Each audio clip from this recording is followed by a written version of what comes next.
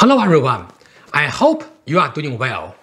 This is the third video of this new series, Internal Style Concept.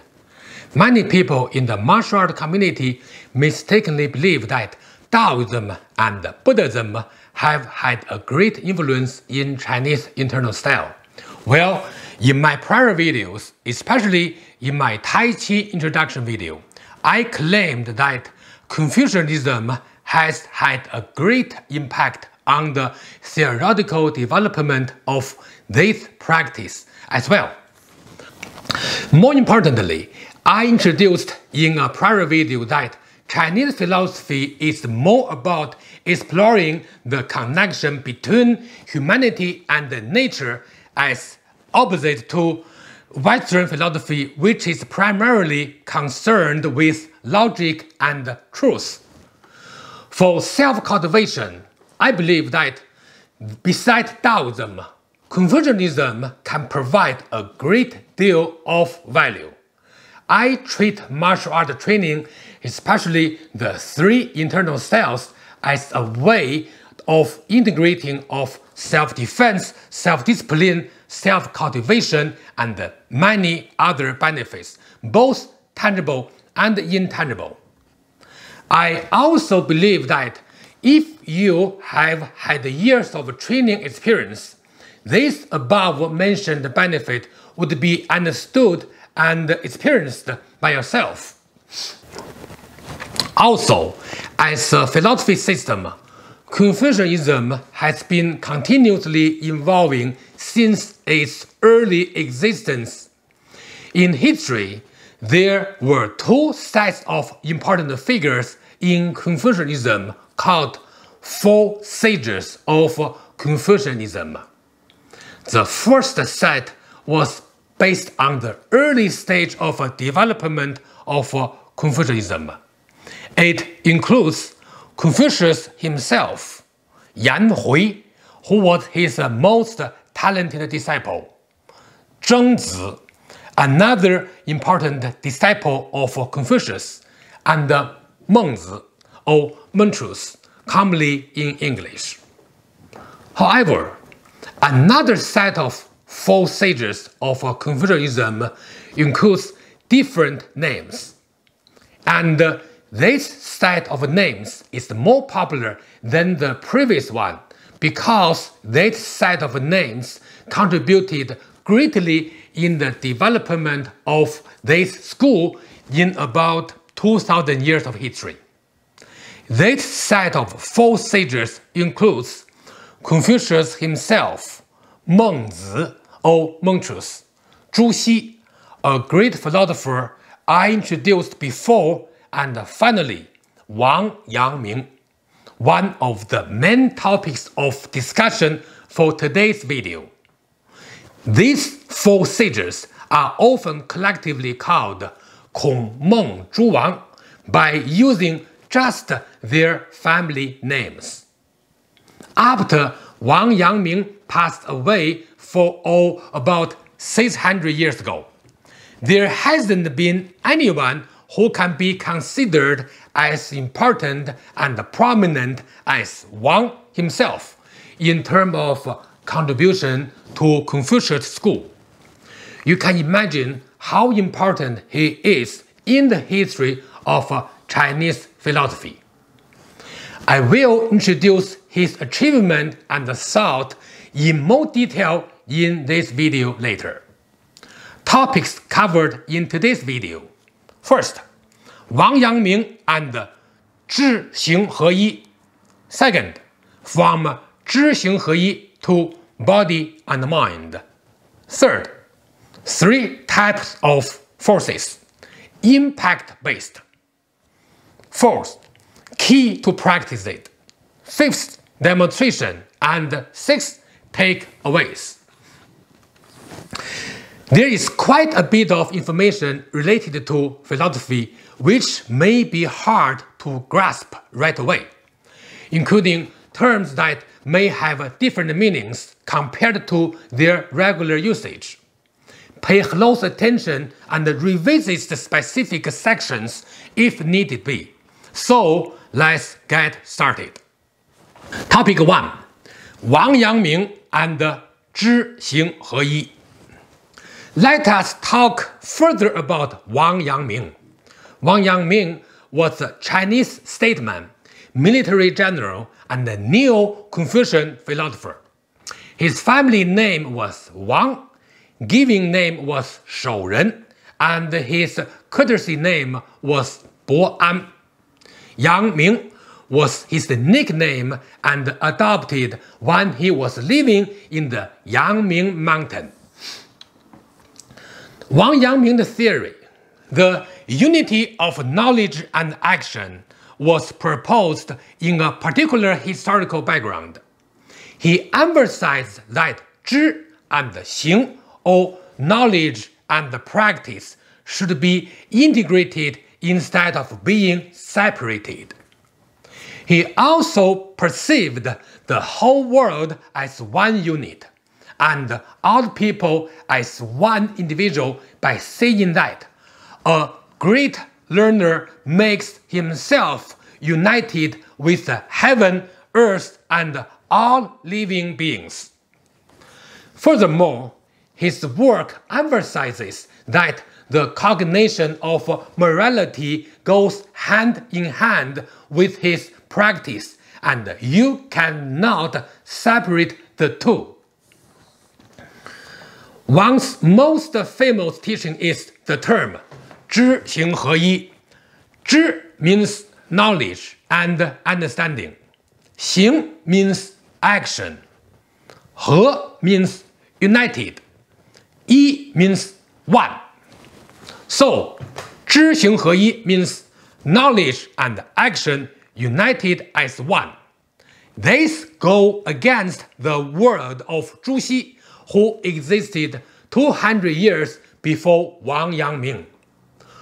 Zhu Xi claimed that you can act only if you know what to do, and acting is more important than knowing.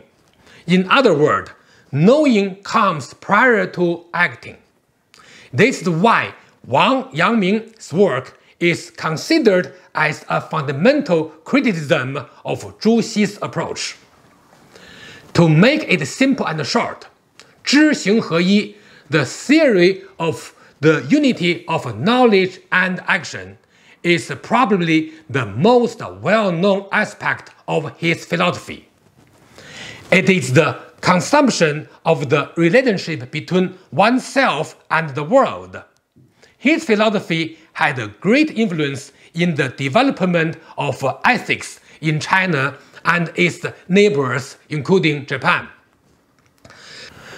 I have studied his philosophy for years now, and I have my own understanding as well as criticism of it. In the interest of time, let's focus on its application in internal practice instead of going deeper to his philosophy. Topic 2. From 知行合一 to body and mind. I introduced in a prior video that, according to research, Chinese martial training became much more systematic during the Ming Dynasty 1368 to 1644 CE than before. Especially the concept of 知行合一provided by Wang Yangming directly or indirectly pushed the development of this practice. The evolution of martial art training continued even after the Ming Dynasty. More importantly, the idea behind 知行合一 was adopted by the internal style community without explicit knowledge of the term itself. The internal style themselves reached a golden age in the first half of the 20th century. Even though the term itself was not that well known in the community back then, people applied the concept to guide their practice. For the last 20 years, Wang Yangming's thought has been enjoying increasing popularity in China. People from different fields have applied this philosophy as a guiding principle. Of course, quite a few scholars promoted his 知行合一 concept in martial art practice as well. My opinion of this new phenomenon is that it's great that people in the community are realizing the value of Wang Yangming philosophy. But we should not stop here. A couple of years ago, I realized that Wang's concept can also be used to explain the body-mind theory in the internal style for practice. Let me elaborate it. Body-mind relationships has been a popular topic for a long time already. Many people have applied this concept in meditation and martial art training. I believe that body-mind concept can be a key content in their internal styles. Think about this. In xingyi, yi means mind. In taichi and Bagua, we always emphasize the power of the mind. It is not only in theory, but more importantly, we should also apply it in practice. This is what I will introduce in the following topics. So, I believe that 知行合一 is the philosophical foundation of body-mind relationships. Body and mind should unify as one in practice. I will use a new concept that I developed myself to explain the body-mind application for managing power release in each internal style. Let's keep going. Topic 3. 3 types of forces. Impact-based. After years of teaching and research, I realized that there are 3 types of power force in terms of impact felt by your opponent. I call them the bone force, muscle force, and tendon force. In the title, I only use the word force here, but it is applicable to power as well. To make it simple and easy to speak, I chose to use the word force. Furthermore, I define the 3 types of forces according to the impact felt by the opponent when any part of your body reaches them. For example, when your arm reaches the opponent's arm in martial application. So, what exactly are these forces and how do you differentiate between them? Well, the bone force feels hard and solid. It seems that one's bone got hit. This force is sharp and it feels as if it impacts the opponent's body structure. The muscle force feels heavy. The opponent's body feels overwhelmed by a massive force, but it is not as sharp as the bone force. The opponent should experience a heavy dull attack as if struck by a blunt object. The tendon force feels flexible. It seems like the force approaches very fast and disappears very fast as well. It's just like a shock felt by a sudden force. The feeling is not as painful as the bone force, nor as heavy and overwhelming as the muscle force. The effect of this kind of force is very light yet powerful. Some people may call it inch force. Sometimes people call it 短劲 or short force. So, these 3 types of forces are based on their effect and the impact felt by an opponent, not at all by the outer manifestation or physical shape or movement of the body. It is a partner experience-based method, quite different from other methods. If you are experienced in martial applications, you may have felt all of these forces already. My goal here is to clarify and categorize them so that we will be able to identify them first and later determine how to counter them. To summarize, there are three types of forces according to the impact felt by your opponent. Those are bone forces, muscle forces, and tendon force. Topic 4. Key to practice it. Now, let me remind you that there is a relation between the body and the mind.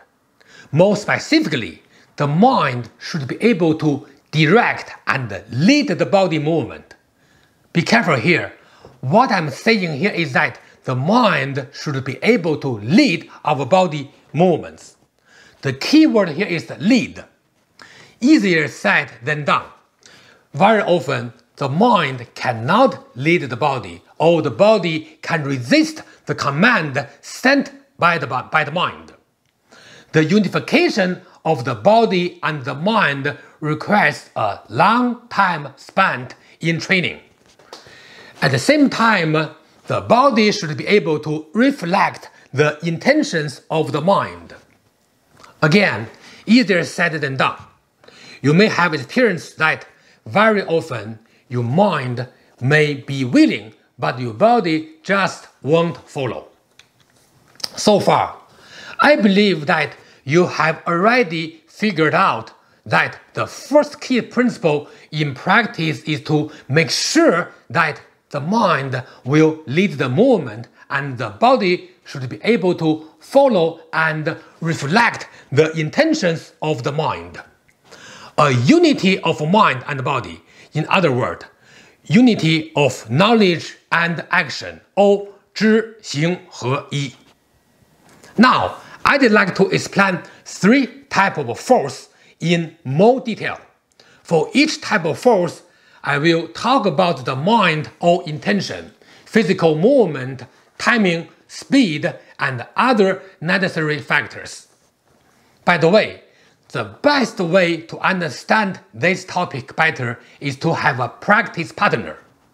You can try to test each point that I will mention here with your partner and ask their feedback.